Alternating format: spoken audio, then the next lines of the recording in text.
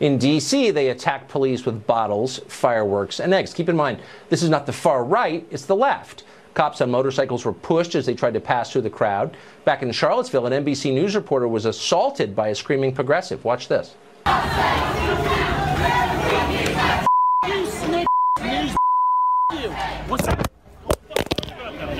worry about them now. Don't worry about me. Don't worry about them. Amazingly, and it is amazing, NBC News didn't even bother to cover the assault on its own staff. The left did it, so it would have undermined their storyline. Screaming leftists in black face masks throwing bottles and calling for the destruction of America and the murder of the president. You know how CNN described this group? As, quote, anti-hate groups. Because their hate isn't really hate, it's the opposite of hate, even if it's exactly the same as hate. Pretty amusingly Orwellian, but also scary. Lying works over time, and that's exactly why they do it.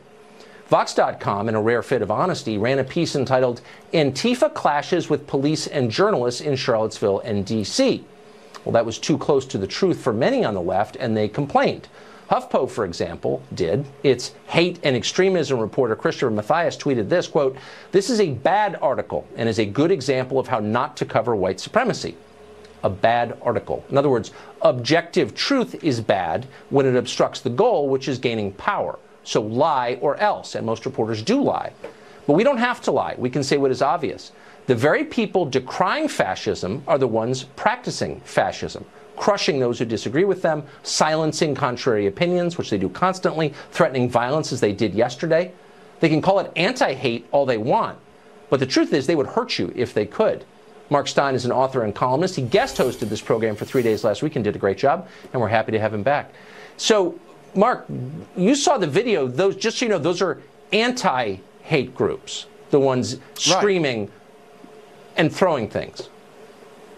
Yeah, and actually threatening to kill people and wearing masks and, in fact, having, as you said, having all the attributes, not of anti-fascists, but of fascists.